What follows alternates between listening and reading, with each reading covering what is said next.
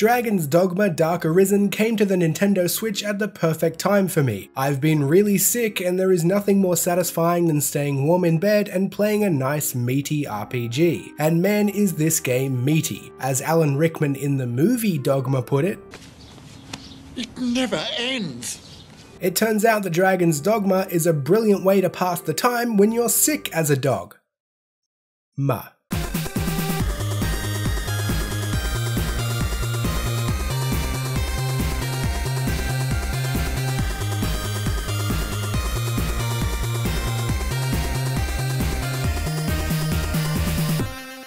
It's always best to start at the beginning, and unfortunately for Dragon's Dogma, it isn't the best of beginnings. The little tutorial section at the very beginning is fine, and so is the actual start of the story with your freshly created character, but it's shortly after that where the game just failed to grab my attention. I had 3 or 4 false starts with this game, and by false starts I mean that I was ready to get settled in and play a lengthy stint, but after 30 minutes to an hour I just couldn't bring myself to play anymore. It wasn't until around 5 hours in when the game just suddenly clicked. I had just put a frozen pizza in the oven and booted up the game thinking that I'd probably want to tap out in 15 minutes anyway, so it'll work out with my pizza. What ended up happening was me completely forgetting about the pizza until 3 hours later when it was nothing but charcoal. Since then, I have dumped an ungodly amount of hours into this game. I played 14 hours just yesterday, mostly in handheld mode from what felt like my deathbed as the flu well and truly took over. The game's greatest strength is also what I fear caused my less than stellar early experience. Dragon's Dogma is vast, there is a lot to take in, and you're given a lot of freedom on top of that. Information overload combined with almost total freedom mostly left me making terrible decisions,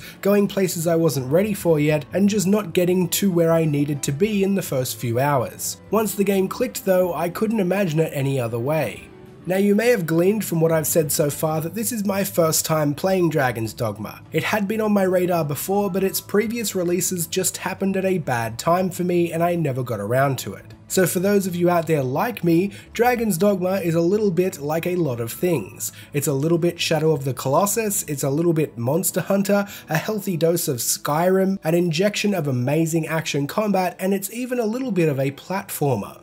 It's not as big as Skyrim, but it absolutely trounces Skyrim on combat. I will stop comparisons with Skyrim now though, because truth be told, I hate Skyrim. I've given Skyrim so many chances and way more than the 5 or so hours I gave Dragon's Dogma to get good, and it just never did it for me. In fact, I think Dragon's Dogma does for me what Skyrim probably does for most other people. As for the other comparisons though, you can grab onto and climb big creatures like in Shadow of the Colossus, enemies have weak points and parts you can cut off or specifically damage like in Monster Hunter, and certain classes can give you abilities like a double jump that allow you to reach secret areas with well-placed jumps like a platformer. The main draw though is undoubtedly the combat. There are 3 main classes called vocations that you can choose from at the start: Fighter, Mage and Strider. Then once you reach level 10 you can change your class to an advanced class of each archetype like a Sorcerer, or a combination class like a Mystic Knight.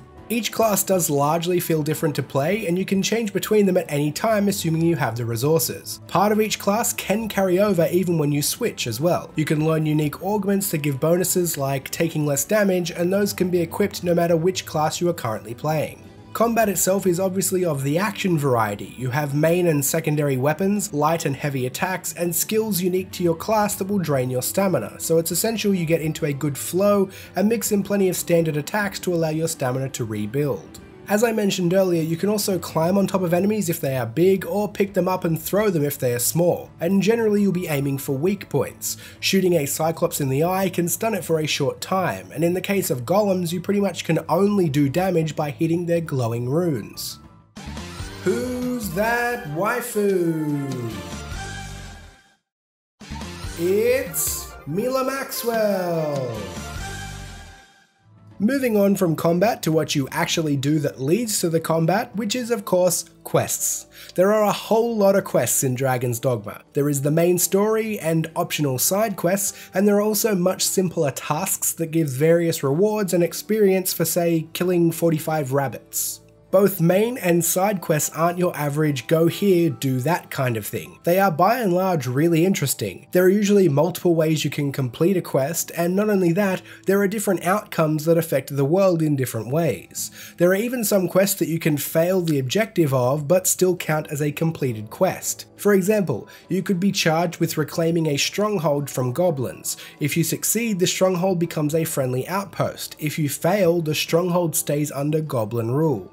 One of the really interesting quests was having to find evidence for the upcoming trial of a rich merchant. You could choose to only hand in evidence that supported either his innocence or guilt. You could even pay somebody to create fake affidavits either in support or to condemn. If he is found guilty, he's sent to prison for the remainder of the game, and that opens up a different questline. If he is found innocent, he will sell to you at a massive discount.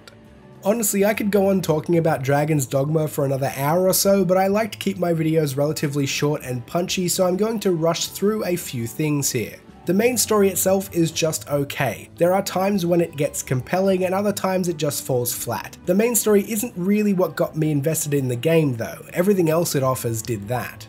One annoyance is inventory management. You have a weight limit. I'm sure you've seen it all before. But thankfully in Dragon's Dogma, everything you pick up does serve a purpose. You can combine items to create new ones, and you also have a very generous storage facility which can be accessed at any innkeeper. Pawns are something I haven't really talked about so far, but they play an integral part in the game. You create your own main pawn at the beginning, which stays with you throughout the game, and you can also recruit up to 2 other pawns to join your party. Pawns act independently, but you can give them some limited directions. The pawns you can recruit are pawns created by other characters, and they do more than just help you in battle and pick up items. Depending on what quests the other players' pawns have completed or areas they've been to, they can offer tips and advice on said quests and areas if you haven't yet encountered them. And finally, I wanted to talk specifically about the performance of this Nintendo Switch port. Having not played the others, I can't directly compare what it looks like to the other versions, but I can say that the port itself runs really great. There were some server issues for a day or so, which made getting and updating new pawns difficult, but that seems to have been sorted out. The frame rate is very smooth, save for a few isolated instances where I encountered some slowdown, but they were truly few and far between. Obviously the game does look distinctly 2012 because that's when it was first launched, but the environments are actually quite nice. The port is great, and I think Dragon's Dogma Dark Arisen is tremendous value on the Switch for its low asking price. It's a massive game with tons of replay value, an amazing combat system, and a whole lot of addictive content to keep you playing for hours on end.